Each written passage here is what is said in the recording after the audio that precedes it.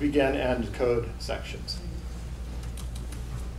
There's also support for Haskell documentation, although I have to say that because of the recent changes in Haskell, this is a bit out of date, and so hopefully when we have a few more revisions to Haskell, we can port what they've done over, and it will be a very accurate translation of, say, Markdown to Haskell, and it'll be a little easier to do documentation.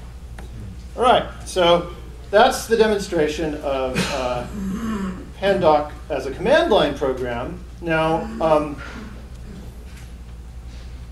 what I want to do in the rest of today's class is to talk about how you could use Pandoc in your Haskell programs. So I'm going to give you a brief tour of the Pandoc API. So you can see what's there and see how you might use it. And I'm also going to tell you how you can write filters in Pandoc, such as the one I already showed you, which is Pandoc CiteProc that does the citation processing. So the first thing to look at is the readers and writers. The readers parse things into an intermediate format, and the writers, called Pandoc, and the writers convert that to other formats. And everything you need here is in text.pandoc. So if you look at that, you've got read media wiki, read RST, read org, and so on. And they all are functions from reader options and a string to a Pandoc. And the reader options are things like, do you want smart quotes? Okay, then you've got some writers, write HTML string, write ICML, and so on. And mostly those are functions from writer options and Pandoc to string, although there are a couple that have to live in I/O. So that's the basics. And go back. So just as I guess I thought I had an example of actually using that, but I don't. But it's really pretty trivial. You just take your input string, you use the reader on it, and then you use the writer on the result of that to get your output. Very easy to do that. Really what I want to show you is the types, the underlying types themselves. So these are in text.pandoc.definition. And one thing you have to know is that this lives in a separate package, not Pandoc, but Pandoc types. And the reason for that is I wanted to make it possible for other people to do things that gave you stuff with the Pandoc types without having to include this gigantic library into their stuff. So here it is. Pandoc consists of metadata and a list of blocks. Metadata is this structured thing, so it's a map. It's basically kind of like a JSON object, but with... Can you explain the text a little? Yeah, thanks. Or I could turn off the lights. Is this going to work? That looks great to me. OK. Thank you.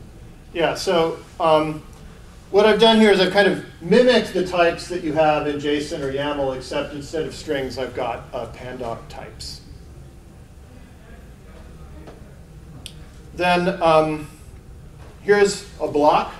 A block can be a plain, a paragraph, which is just a bunch of inlines. It could be a code block, block quote, which contains blocks under it, various kinds of lists, a header, horizontal rule, a table, or there's also a div, which is like a generic container for blocks.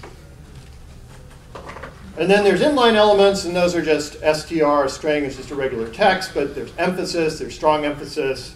Quoted text, we need to represent that in the types because some output formats have special treatment of that, like DocBook. A space, math. Raw inline is something that you're saying, this is just a bit of raw HTML or something. Links, images, so all the stuff you have in your typical markdown or markup language. Okay, and I've used lists here. In retrospect, I don't think that's the wisest decision, and if I were doing it now, I'd probably use sequences, because sequences are better when you concatenate two together, and that's something you want to do quite a bit. But when I was starting, I didn't know better. I used strings, and I wish I had used text, but when I was starting, there wasn't text. And now it's just a big refactoring job to put in text, but it would be great if someone would do that. So that's the basic types there. Now, if you want to explore these types and you already know Markdown or HTML, you could just use Pandoc to native or Pandoc from native, and you can see what the native representation of some Markdown would look like. And so that's a good way to just sort of explore around and figure out what these types are all about. Now, as I mentioned, concatenating lists is slow, and so I eventually added this builder library, which is a convenient way to build up Pandoc data structures without just literally writing what you'd write in the definition. So let's take a look at that. There's a bunch of examples there. Basically what it does is it wraps up a sequence of inlines into a thing I call inlines, and a sequence of blocks into a thing I call blocks. Okay, so underneath it's a sequence, and so they concatenate fast. And I've actually got some custom monoid instances for them so that when you concatenate two sequences and there's two emphases right next to each other, you'll just get normalized one emphasis and so on. But let me, and so then there's little constructors for all the different things that you might want to do. So let me give you an example of what that looks like. Let's see. Actually, I worked out a little example for you. So suppose your boss says, I want a letter in Microsoft Word document that lists all the gas stations in Chicago that take the Voyager card and that have compressed natural gas. So you find on the net this data source which has all the stations in Chicago area that have compressed natural gas. And this is a JSON document. So you say, OK, well, I'm not going to fire up Microsoft Word. I'm just going to use Pandoc. So here's a little program that'll do it. And this uses Builder. And it'll also show you how you can work with JSON in Haskell. I'm using the ASON library here. So we define a station. It's just a record. Probably want that bigger. Big enough? It's got an address, a name, and a list of cards accepted. We define an instance of from JSON, which tells how to parse that. And you know, the code is really pretty straightforward once you get used to that. We've got a function that creates a letter from a list of stations. And here's where we use Builder. So Builder, we say doc. And then Builder, everything's a monoid. So I use mapend, which is that thing, to concatenate stuff together. So first paragraph, dear boss. Now, of course, really what goes in a paragraph is an inline. But I've defined an instance of isString so that you can just write a string. Here we have overloaded strings. You can just write a string and it'll convert it to a list of inlines and spaces. Okay, so paragraph, dear boss. Paragraph, here are the CNG stations that accept Voyager cards. Simple table, here's the headers. First we want station, then address, then cards accepted. And then here's the body. These are the rows of the table. So for each station, there'll be a row. So we map the stations. Using the function station to row. Then we have an image for the signature.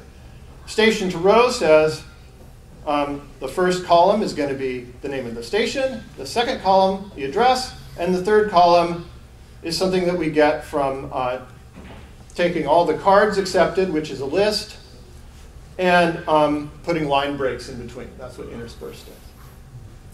OK, so then the main program just says, we'll read the file as a byte string. That's the JSON data. We decode the JSON. And if we get something, we get a list of stations. Here's a list comprehension. We take all the stations where the Voyager card is one of the cards accepted. And we create letter on those stations. Then we use write docx, which is Pandoc's writer, with def, the default options on that letter, and we write the file. So let's try this thing. Let's see, where are we? We need to get to a terminal. So, right, so I showed you the file, and now we're just going to run it. Fuel. Oh, I guess I have it up here.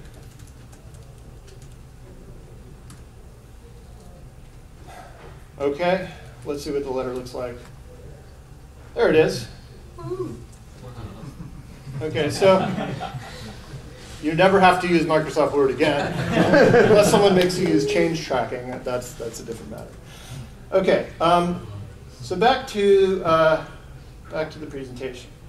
So that's Builder. Builder's really useful. I don't think a lot of people know about Builder, but I think it's a nice way to make documents. It's sort of like, you know, we have Blaze HTML for making HTML documents, but in a way this is much more flexible because you make a document and then you can write it in any format. Now we have a few functions in Pandoc types that are about transforming a document. So you've got a Pandoc structure which represents a document and you want to make some changes on it. So suppose you want to take all the emphasis and make it into strong emphasis or something like that. So we have two modules that deal with this. And the first one that was added was text Pandoc generic. And this uses the scrap your boilerplate SYB library to do generic transformations. And so it provides just these four functions. Let me enlarge them for you. So what bottom up does is take any type that's a member of data. And all the Pandoc types, inline and so on are, but so is string, for example. And take a function from an A to an A, say from an inline to an inline. And it'll promote that to a function from a B to a B, where B is any other data. So B could be, for example, a Pandoc type. So we could take an inline to inline function and make it into a Pandoc to a Pandoc function. So if you write a function that converts a env inline into a strong env inline, this will convert that into something that takes a whole Pandoc document, finds all the enfs in it, and converts them to strong env. So there's bottom down and top up, and that just is a different order of traversing the tree, which can matter in a few cases. There's also a monadic version of bottom up, and there's a query thing, which that's good for things like go through a Pandoc document, give me all the URLs. Okay, so that's generic. And what happened is, I mean, generic is actually kind of slow. So I wrote, eventually when I decided I wanted to be using a lot of these filters that do these kind of transformations, I just hand-coded some functions that did the same thing that are much faster than the ones in generic. Okay, so they're a bit less flexible, but if you can use one of these, walk, walk-m, or query, you'll have better performance. So let me give you an example of how you would use walk. So first, here's a small module. Can everyone see that okay? I guess I can't change the size, but all caps. And what this does is it defines a function from an inline to an inline. If the inline is a string, it just capitalizes the string. Otherwise, it leaves it the same. So that's all that all caps does. You can test that out in GHCI. So I'm going to use, I use here the function walk from the walk module. I say walk all caps, and then the thing that I'm going to walk will be this paragraph here, which contains an emphasized string. And I'll get a paragraph with the emphasized string capitalized. Okay? Everyone see how that works? Fairly simple. Now, if you have a program that defines a transformation from a Pandoc to a Pandoc, then if you think about it, you could write a pipe, like a Unix pipe type thing. So take F, read will convert a string into a Pandoc structure. Then you convert that to another Pandoc with F, and then use show to convert that back to a string. Interact will make that function from a string to a string into a program that reads from standard input and writes to standard output, so a pipe. So this little program here could be used as a pipe. We generate native code from Pandoc. Native is just a string representation of the Pandoc document. We run it through our little pipe, and then we read from native and write, say, LaTeX. And we could use that to do something like capitalize all the words like we said. But that's really inefficient because read and show are kind of slow. So it turns out to be much faster to use JSON serialization that you get from something like the asym library. And so I added a JSON output and input to Pandoc. So what we want is a filter that will read JSON serialization of Pandoc and spit out a transformed JSON serialization, so a program like that.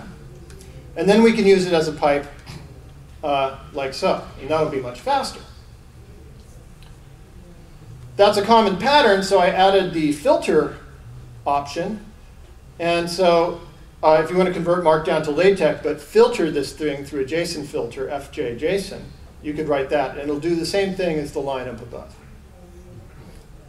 Okay? So remember when I ran Pandoc siteproc, I used the filter option. It was the same thing. And to make it easy to write these JSON filters, I wrote a little thing, text Pandoc JSON. This gives you a function to JSON filter. And to JSON filter will take you, will give you, sorry, there's a type class really. Type class is capital to JSON filter. And it has a method to JSON filter, which will take a member of that type class